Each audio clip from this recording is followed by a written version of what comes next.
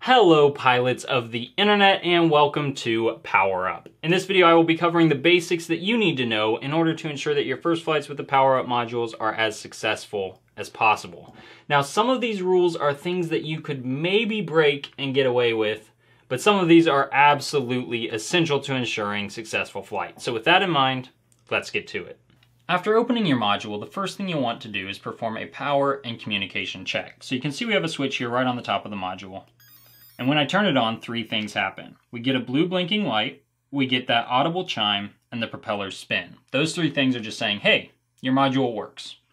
Now I'm going to try to pair to the module with my phone, and I'm going to start by making sure that Bluetooth is on, and I'll go ahead and turn Wi-Fi off. And now I'm going to open the PowerUp 4.0 app. And just by holding my module close to my phone, they've already paired. That sound of the motor running is an audible cue that the two are paired. And you also get this blinking light by the word invader that is giving you that same indication. Now there are many planes we could choose from here, but for this example, I'm just going to stick with invader. A very important thing to note is that Android users will get a prompt asking you to allow the PowerUp 4.0 to access the device's location. You must click allow in order for this Bluetooth connection to work. We're not collecting any information on you, but that is necessary for the function. Now something else you'll want to do is make sure that you have the most updated software and firmware before you go on your first flight. And of course, fully charge your module before you fly. Now while we're talking about the connection between your module and your phone, an important topic to discuss is the range of that connection, and that's basically the point at which your module can no longer effectively receive commands from your phone. And there are a few ways to increase that range. One very easy one is to remove your phone case. Another very easy one is to make sure that this antenna is standing vertically. And then a third one is to avoid flying in areas with electrical wires or in residential areas that have a lot of Wi-Fi or Bluetooth interference. After you've confirmed that your PowerUp module will turn on and will connect to your phone, it is of course time to make your airplane. Now there are many planes that will work with the PowerUp modules, but I recommend starting with our Invader model because it is easy to fold and easy to fly. And you'll see that the PowerUp modules even come with paper for folding Invader. If you'd like a full tutorial, click on the card in the top right corner.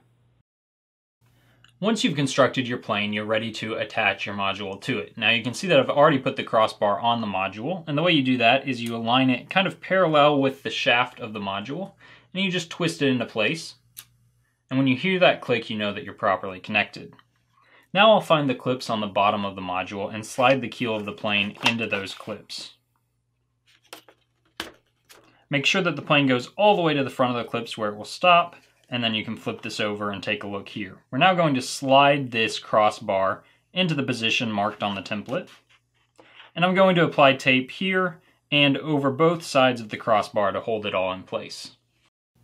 Once your module is attached to the plane, find the trim card. And you can see we have this corner cut off of the card, and that's going to help you in adjusting your elevators. So you can see I'm going to bend these up slightly, and basically I want to bend them up at the same angle as this corner of the trim card. So that's going to give you a nice indication of exactly where to put them. And basically this is going to help counteract the plane's natural tendency to nosedive because there's so much weight on the front of the plane. If you bend the elevators up too far, it will stall. And if you don't bend them up enough, it will dive. So this is just a good guide for your first flight. Now after you have constructed your plane and attached your module, I am sure you feel like you are ready to put this thing in the air, you are ready to get going, and I don't blame you at all. You're probably excited. But I want you to wait just one moment because this is the most important part of the video. I want you to be very selective about where you fly this plane. This is not a drone that can hover in place and fly in small, tight areas. This is a plane that needs a lot of room to fly. Room that is free of obstacles like trees or buildings, and that is not above hard surfaces like asphalt.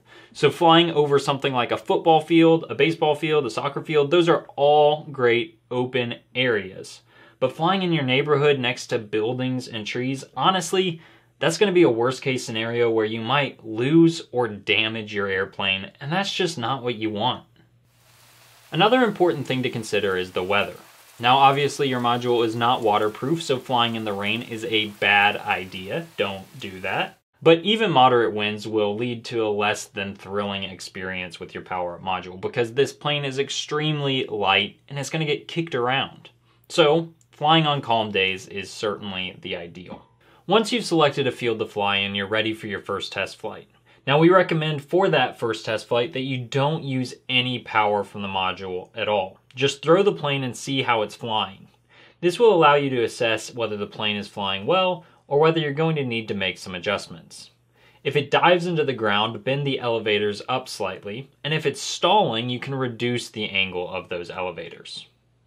Once your plane is properly adjusted and flying well without power, you're ready for powered flight.